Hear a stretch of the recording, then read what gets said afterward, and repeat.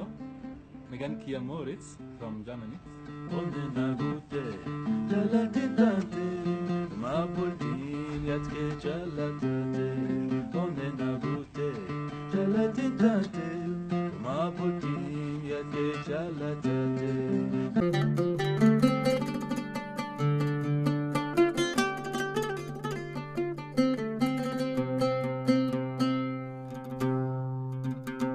Jalalti Ajaba Lama wajalad wal malita udadaba Nami jalalo in kabna kamin tautanta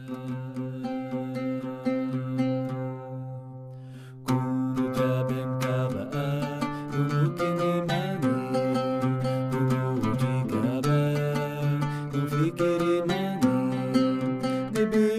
Kutufa yatin taltani walin indalani Jalalti mani walin indalani Jalalti mani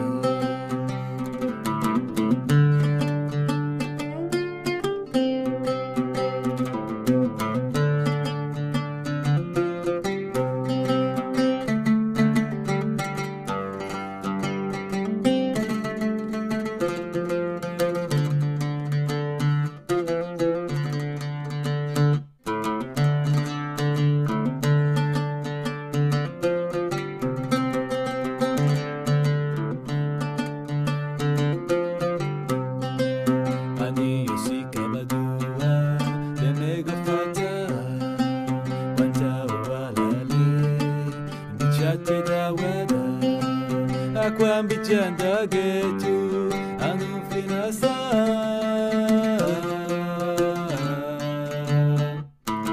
Yata udadabe Jalal Ajaba Yata udadabe Jalal Ajaba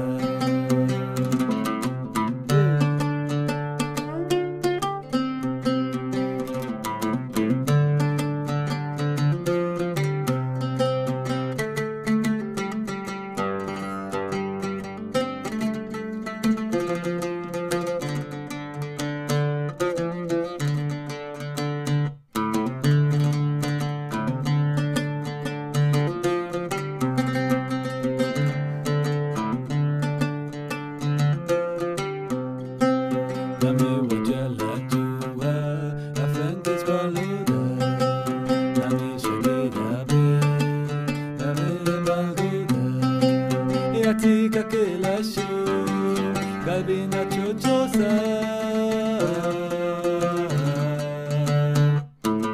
Jalala nekesa Anaka minapsa Jalala nekesa Anaka minapsa Inung dufe serga Naegya italo Inung dufe kalada Iganga kegalo Lefti yatin jirtu kunu narafago Fageni nandu walundara lasho Fageni nandu walundara lasho Fageni nandu walundara lasho Fageni nandu walundara lasho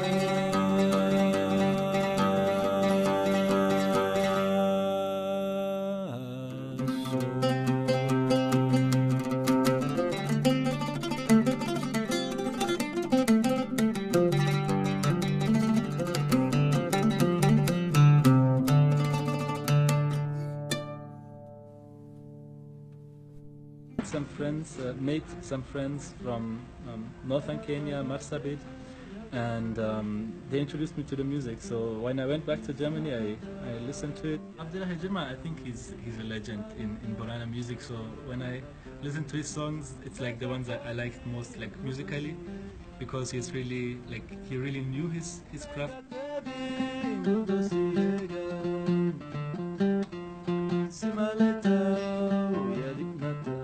The first time I came was 2012.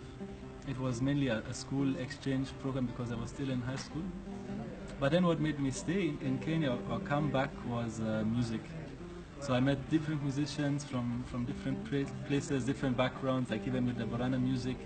And yeah, even the place where right now is Hedgehog Creative, a music store, where I also did a lot of music the last years.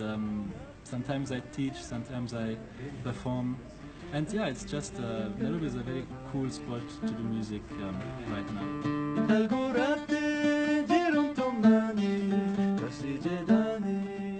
Abdullahi Jirma is the sister of Abdullahi Jirma. A very nice person, actually. We shared, we talked. I met some cousins of him. So I've interacted with Borana people, actually.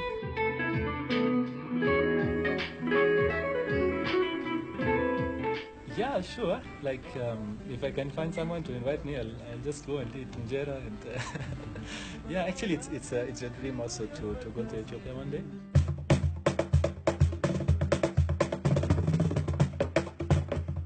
I had the plan of recording those songs properly, because even now the records of Jirma, they are not in very good quality. So, but that one I want also to confirm with the family and with Abdullahi Jirma whether they are okay with it. But then, like, maybe when I go back to Germany sometime, I just organize and I can record with the oud and some other instruments.